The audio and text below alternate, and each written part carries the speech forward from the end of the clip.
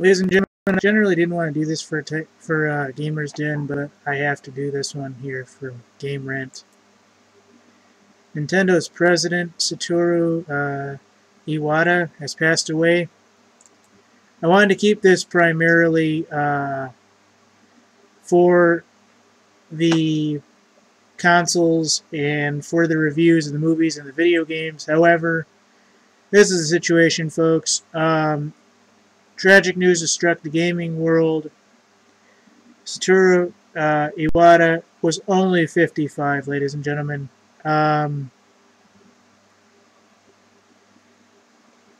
There are presidents of companies, CEOs, directors, you name it, that get their start at the age of 55. And this is a man who has died.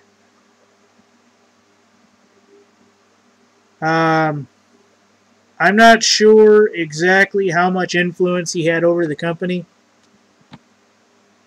but I gotta be honest with you folks, 55 is too young to pass.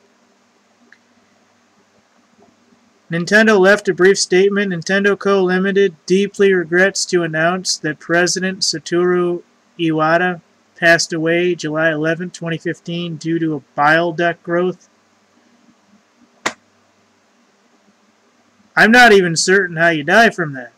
I mean, is the healthcare that bad in Japan? Did he have something more that complicated it? Was he in surgery when he died? Iwata was born December 6, 1959. I mean, he wasn't even that old. And spent the bulk of his career at Nintendo.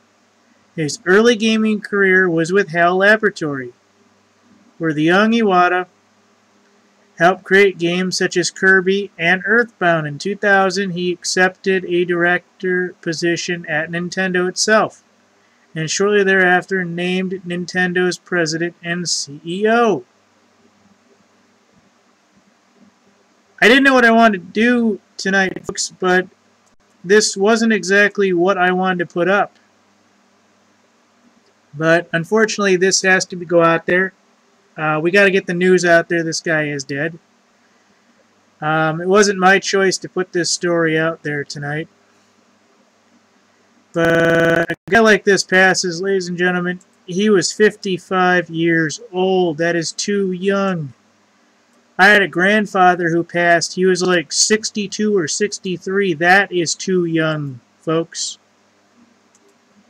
And that was back in the 90s. I mean, he died from a bile duct growth. I'm not even certain what that is. And, well, I know what a bile duct obviously is, and growth that obviously, extends from that, I understand.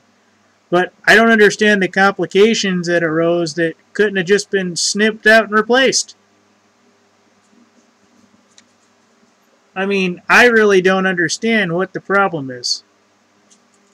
I haven't looked up anything further, but President of Nintendo is dead, folks. He will be missed.